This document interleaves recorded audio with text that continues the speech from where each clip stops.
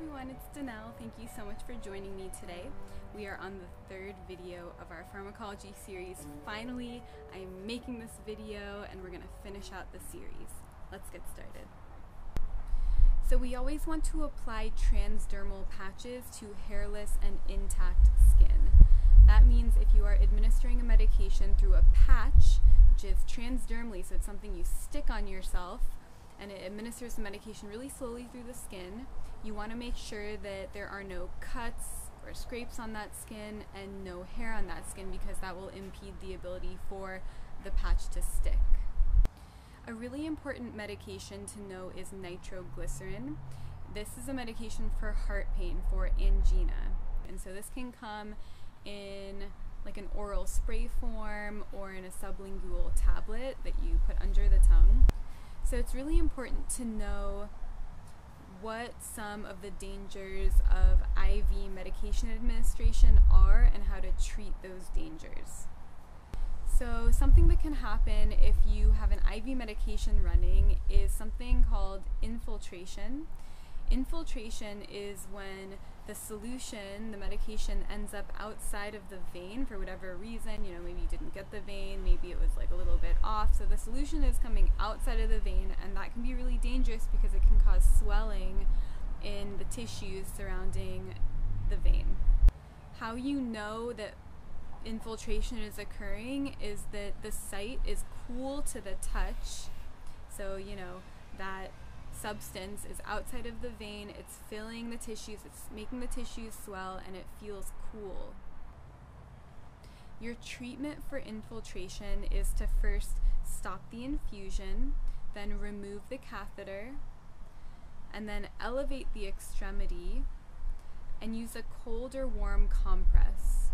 So the cold or warm compress variation depends on which solution was administered. So it's different for everyone, but I've never seen a question that's asked specifically, you know, do you put a warm or a cool compress on this infiltration situation? So don't even worry about that, I wouldn't.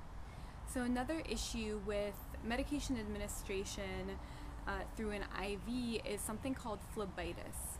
So I think of this kind of in terms of being kind of opposite to infiltration. Infiltration was cool to the touch, causes coolness to the touch, to the skin around the site. Usually I've seen that you use a cool compress, although you can also use a warm one, as I mentioned, depending on the solution.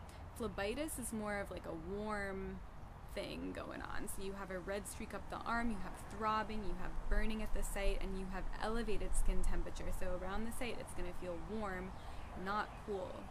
So phlebitis, think of warm. Infiltration, think of cool. The treatment for phlebitis generally is, again, of course, stop the infusion, remove the catheter, elevate the extremity. So those three same things as you would do with infiltration, but then usually use a cold compress before you use a warm compress with the phlebitis. An important thing to note is to never discontinue a medication abruptly. I've seen this question a lot for various different drugs, and usually if your answer pertains to that, to not discontinuing the drug abruptly, that's usually the correct response. So you need to know a lot of basic information about G-tubes, so I encourage you to look up all that basic information, and a really important one is to flush the G-tube with 15 milliliters of water before you administer your medications, your crush medications. So 15 milliliters, administer your medications, and then flush again with 15 milliliters. Okay, so before you go and you ace your NCLEX and your pharmacology section and you do really well studying, like I know you will, I just want to go over a few kind of extra points to prepare you for what's to come on your NCLEX. So delegation is really important to know, and I have a video on that. I will link that. Advanced directives are also quite crucial. How to keep patient confidentiality is really important. You want to know your priorities, your ABCs, your Maslow's hierarchy of needs. You want to know your lab values, definitely. That's going to answer a lot of questions. If you just know those values, just get them down.